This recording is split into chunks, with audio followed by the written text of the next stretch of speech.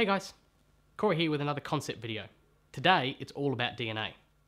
In this video we'll take a look at the overall structure of DNA, the parts that make it up, its locations and variants in different organisms, and we'll also learn how it replicates. So let's get started.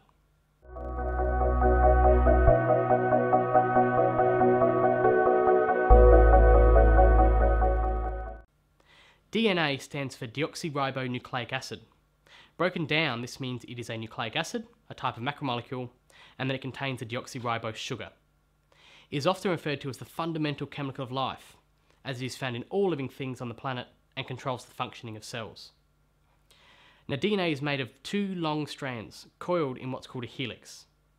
The backbone of this helix is made up of repeating subunits of phosphate and sugar, joined by strong bonds that can be seen here.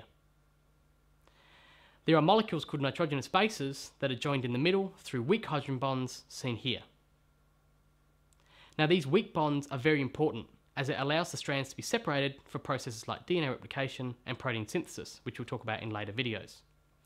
Now, DNA is what we call a large polymer, or a molecule made up of repeating subunits of molecules called monomers.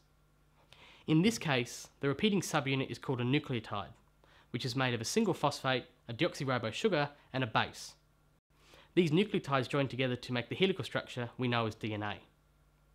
Now, there are 4 different types of nucleotides found in DNA, and these nucleotides differ only in the type of base they carry. The 4 types of bases are adenine, thymine, cytosine, and guanine. Now, these bases join in a particular way called complementary base pairing, with A always pairing with T on the opposite strand, and C always pairing with G. Now, this pairing is vital as it explains how DNA can replicate, as once the combination of bases on one strand is known, the other strand can be made. Now, as I said earlier, DNA is found in all organisms, so you can imagine that its function is pretty important, and it is. DNA is basically a set of instructions for making proteins, and this information is carried by the unique sequence of bases along the strands. The length of the strand that contains the code for making one protein is called a gene, and many genes joined together create what we call a chromosome. A chromosome is basically the organisational unit of DNA, as it contains proteins called histones, which the DNA coils around, giving it structure. Now, all organisms on the planet contain genes connected together to make chromosomes. However, different organisms contain different amounts of DNA and therefore different numbers of chromosomes. Humans, for example, have 46 chromosomes in their somatic body cells. To add to the complexity, chromosomes can be arranged in different ways and found in different locations depending on the type of cell. Eukaryotic cells, like plant and animal cells, contain linear chromosomes in their nucleus and circular chromosomes in their mitochondria and chloroplasts.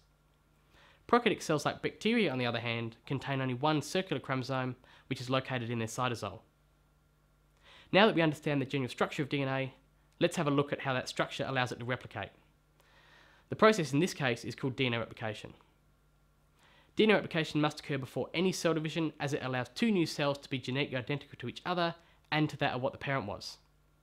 You can think of replication like photocopying a piece of paper. When I do, I will have 2 copies of the same information, and will be able to give the same information to 2 different people, or in this case, 2 new cells. Now, the process is relatively simple and can be summarised in a few easy to remember steps. First, the DNA unwinds at the start of the chromosome with the help of an enzyme called DNA helicase.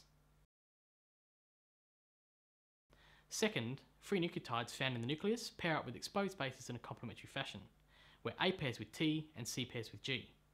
You notice that the growing strand is identical to the opposite strand, and this is possible through complementary base pairing.